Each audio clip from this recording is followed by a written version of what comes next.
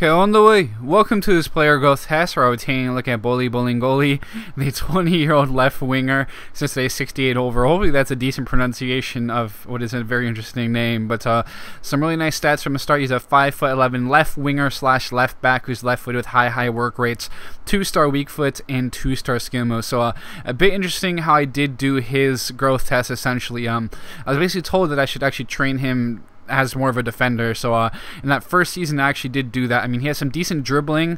Of course, he's listed as a left back, has some really nice stamina. You can see that his stats from the start. So again, 68 as a winger, 66 as a center forward, 60 as a right mid, left mid, 66 as a center defensive mid, 66 as a center back, 69 as a full back, and 69 as a wing back. So you can just see here in this highlights, actually a preview of the hidden gems video I'm going to be having coming out tomorrow. But Bolingoli, I trained him basically once a week for the majority of the season. And you can see big improvement to the marking, tackling, interceptions. Aggression went up also, so turned him to an even better defender. He was actually already pretty high, despite not having the best marking and tackling. It was more so because his stamina, his mental stats were pretty solid also.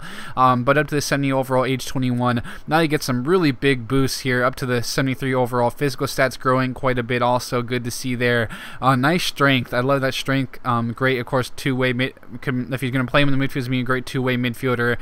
He's going to be able to track back quite a bit, win the ball for you, push players off the ball on that wing.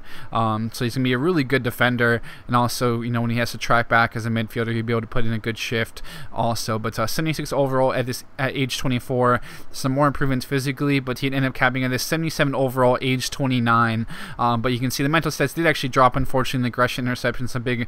It's never going to make sense as to why the mental stats drop as a player gets older, but something that we're going to have to deal with throughout. But he has his speedster and engine, especially the stamina is absolutely amazing, as you can see. But we're going to take a look at the calculations. So even 70 as a right mid, left mid, 79 as a CDM, but 81 as a center back, and 83 as a full back, and 83 as a wing back. So converting him into more of a fullback defender really worked. Training him in that manner, he turned into an absolute beast of a fullback. You can see he's an absolute two-way fullback also. Good, would be a great wing back with that type of dribbling, crossing ability, and of course decent short passing also to go along with some very nice marking, tackling, and mental stats. So whether you play him out on the wing or as a fullback, you'll be a very dangerous player because of that mix of physical stats along with mental and technical stats. But with that, guys, I definitely think you should take a look at him. So thanks for tuning in, guys. I love you, and I'll catch you guys later.